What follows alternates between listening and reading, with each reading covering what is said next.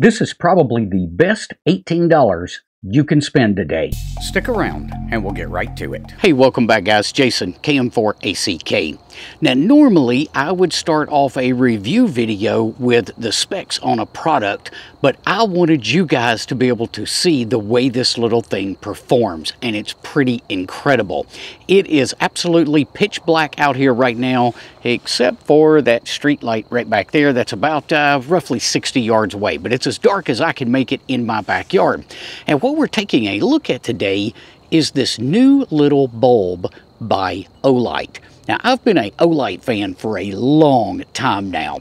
This is on the very lowest setting that you've got, and it would give me absolutely plenty of light sitting here if I wanted to jot down some notes on a notepad.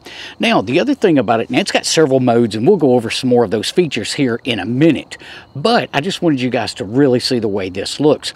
The way it works. Now, I'm going to press and hold the little button on the bottom, and you'll see the light starting to get brighter. Now, it's at its max setting, and I've got it sitting down below me at about arm's length away, right as if I was pulled up to this table that's sitting here, going to write some notes down. And you can see that it is absolutely plenty of light to get it done. Now, the other thing is, if you don't want it to be that white light at night, a single click of the button will turn it red. And if you press and hold once you're in that mode, it will get brighter or dimmer depending on which way it's going. So right now it's at its max setting. If I press and hold it again, it's going to come all the way back down to the low mode. And that's what makes this just really, really cool. Even in that lowest mode, you can barely see that probably glowing on my face right now, but it is still plenty of light for me to write on a notepad and not kill my night vision. Now you're taking a look at the table that's right in front of me with the bulb here, got a notepad, and then my HT radio behind me. And this is the Sphere C on its absolute lowest setting for white light.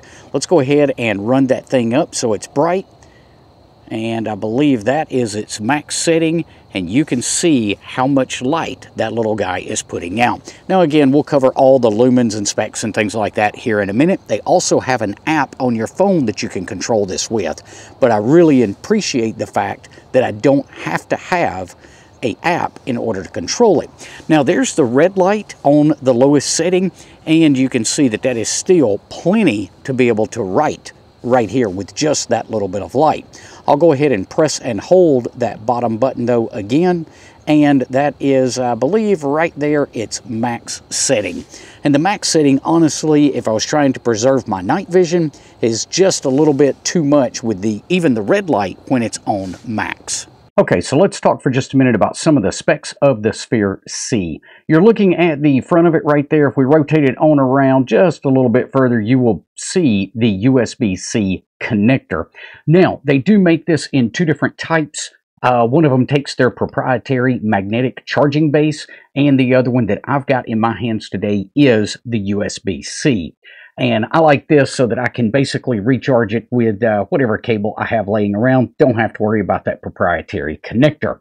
Now, speaking of the magnetic bottom, this is also where the button is that you would press to turn that light on or off.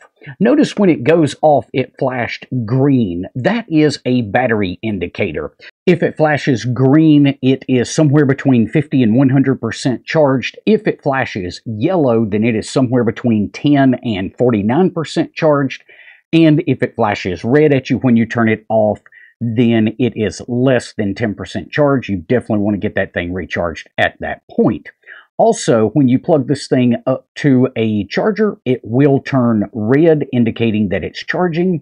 And when it's fully charged, it will then turn green for you. So very good visual indicators as to what the state of this thing is. I really like that about this Sphere. Now this includes a 700 milliamp hour battery, and it's IP56 rated. If you've got this thing on the max output on the white light, that is roughly 75 lumens.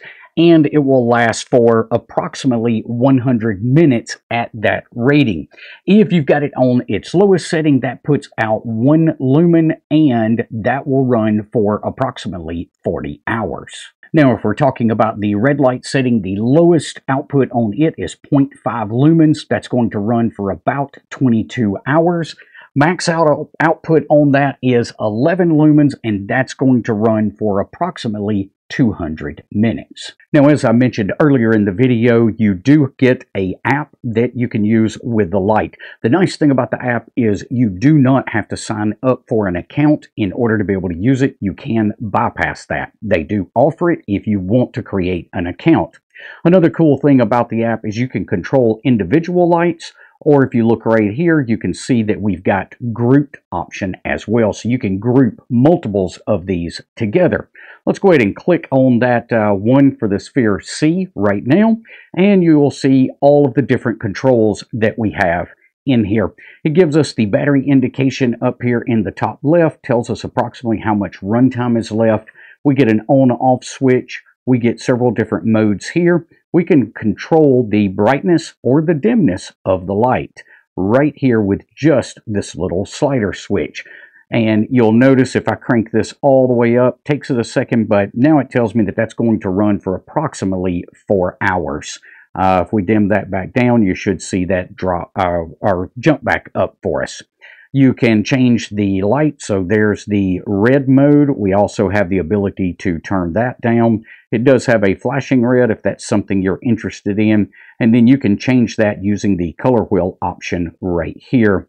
Also, we get several different settings. Now, I'm not sure how well these are going to show up on camera, but we can do things like butterfly right here. Let's see if I can maybe get that camera to dim down just a little bit. There we go.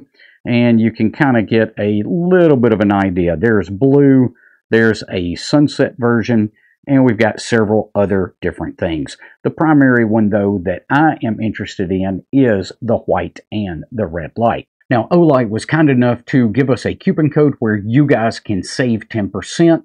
I will leave a link and the code down in the description. They did send me this for a video review, but after I've got it in my hands, well, they only cost me money because I think I'm going to buy 4 or 5 more of these.